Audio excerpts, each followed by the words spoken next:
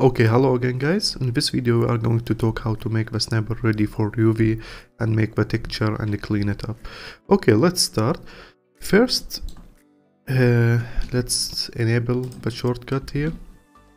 Okay, now as you see, let's press A in your keyboard and let's move it in the center before we start talking about everything. Like this.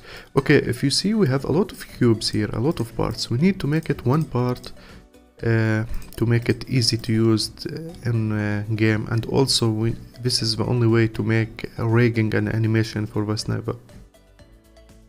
Okay, first we need to select everything by pressing A, or you can just select from outliner.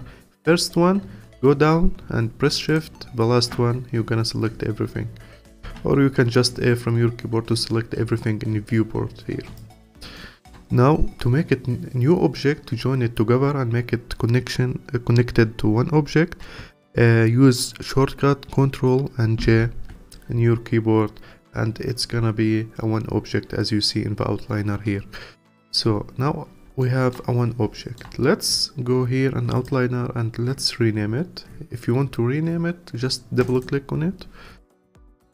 Left click, yeah, and let's type sniper, and we're gonna change the name like this.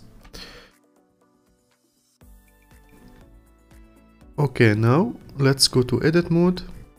Let's go to vertex selection here, and let's select everything by pressing A.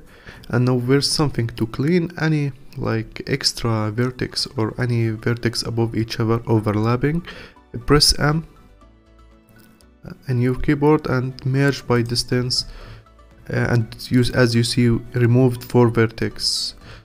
In this area we are going to clean the vertex from the sniper. Okay, let's go back to object mode.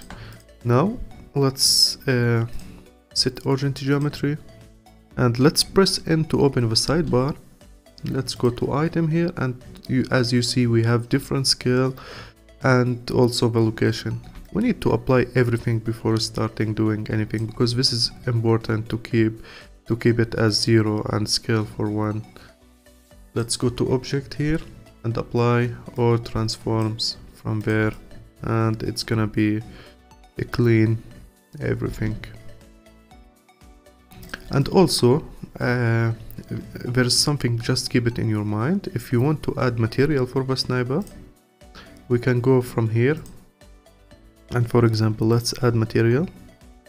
This section is for material. Add a new material, and you can change the name for the material from here. Let's change it to sniper. And if you want to change the color, if you change from here, you will not see any different, because this is just in material mode you can see the difference, but because we are in solid mode here, we can't see the difference. But if you want to see here in viewport in solid mode, you can go down here, go to viewport display here, and you can change the color from here. And as you see, it's gonna make a difference, and you can see the change from here.